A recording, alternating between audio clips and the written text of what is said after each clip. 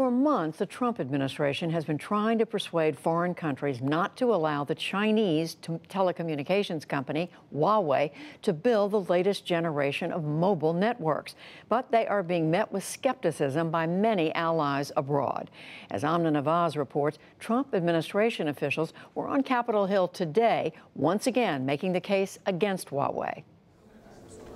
When the Senate Judiciary Committee convened today, it was clear that so-called 5G technology is a brave new world for some. Today, we're going to talk about something that I'm by no means an expert on. I actually know very little about 5G. But others warned the race to 5G, or fifth-generation communications technology, is well underway, and they said China is in the lead. Democratic Senator Chris Coons of Delaware. The very real potential that China will be the winner in this next generation of technology, and that will allow them to both exploit and benefit from and potentially disrupt what will be always on, always present central networks that drive everything from literally our vehicles to healthcare to national security to our power system is chilling and concerning. Indeed, China is moving rapidly.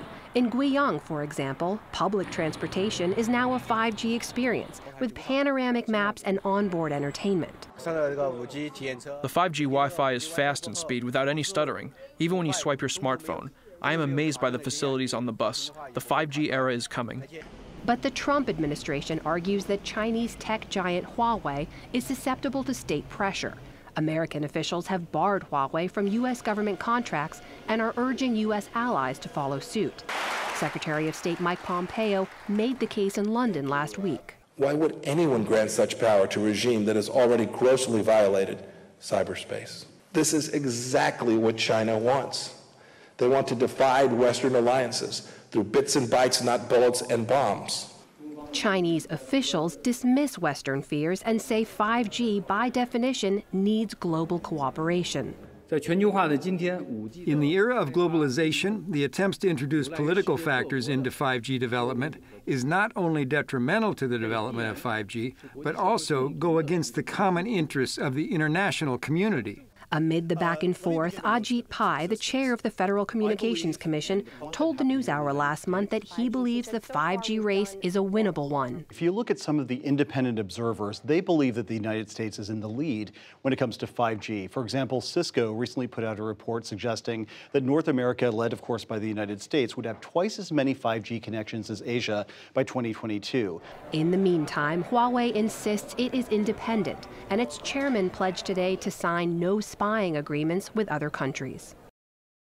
And with me now is Robert Strayer. He's Deputy Assistant Secretary of State for Cyber and International Communications and Information Policy. Robert Strayer, welcome to the NewsHour. Thank you. Thank you for having me. So the U.S. has been on sort of a diplomatic offensive for the last year, trying to get the allies to shun Huawei. What is that argument you're making to other countries? Right. We're talking to them about the very importance of 5G technology, that it's going to bring a whole new level of prosperity to our societies. It's going to empower all kinds of things like telemedicine, autonomous transportation systems, including autonomous vehicles, as well as empower that critical infrastructure that we have today, such as electricity distribution. That makes it a very important part of our lives. So we're talking to these countries about the need to have that to also be a secure type of technology. And it's because of all those important things that ride on it that it needs to have the highest level of security. That requires looking at the supply chain of the vendor that's going to provide that underlying 5G infrastructure. And so we say you need to look at the country from which that technology is coming and the ability of that government in a country to influence the vendor to take actions that are not in your country's interest or in your citizens' interest. They could cause that technology to be disrupted. That would cause your electricity to be disrupted, or your provision of water or sewer or other very important critical services that the public needs to have available. It also would provide the opportunity for a foreign power to conduct espionage on those networks. These are specific concerns you have about the Chinese government and their influence over Huawei. Is that what you're saying? Yeah, that's exactly right. So that argument doesn't seem to be catching fire with the other U.S. allies, right? You just came back from this big conference in Prague that was about 5G, 30-plus other nations. No one else has signed on to the ban at that conference. Why isn't that argument working? So our diplomatic campaign is first to get countries to acknowledge that there's a risk here regarding the supply chain. There is not a country out there or a telecommunications provider that does not now acknowledge, after a year of our diplomatic effort, that there is a supply chain security risk that they need to consider when they're building out their 5G network. So we've been successful in that regard. We've also seen a number of countries already implement bans on Huawei technology, including Australia and Japan. We're continuing to have a dialogue with all of our partners. It's going to take a lot of education. It's going to be a long-term process as we see 5G build out over a number of years. It's not going to happen immediately. But the U.S. has been moving with real urgency here, right? You say this is a national security problem. Only a handful of countries have signed on, not a single European country. In fact, British intelligence have now said they think that they can mitigate the risk, whatever risk Huawei presents. Why isn't the U.S. argument landing with your allies? Well, I think it is landing in the sense that they're acknowledging the security risk that's at stake. It's one of the top priorities for Secretary Pompeo and for the rest of us in the administration to make sure that we're continuing to educate our partners and allies about the risks that are at play here. At the end of the day, it's going to be their own sovereign decision about how best to implement 5G technologies in their society. They need to do it with open eyes and understanding of all the security risks that are at stake. And then because it's going to take so much time, we don't expect them to immediately implement bans. We want them to adopt strong security-based protocols so that they are recognizing all the cyber risks as well as the supply chain risks. We think when you rigorously apply the principles like those that came out of the Czech Republic just 2 weeks ago that include looking at the model of governance, or as the European Commission said at the end of March, that they should look at the legal regime as well, including the ability of a third country to influence the vendor. We think when you apply those, there's no way that you should have Huawei in your government's networks. Do you think the U.S. has a credibility problem making this argument to other countries at this time? There's strained relations between a lot of our allies and the Trump administration. The warning is beware, this country could spy on you, when the U.S.'s own spying programs over the last several years has been laid bare for the world to see. Does that complicate your job?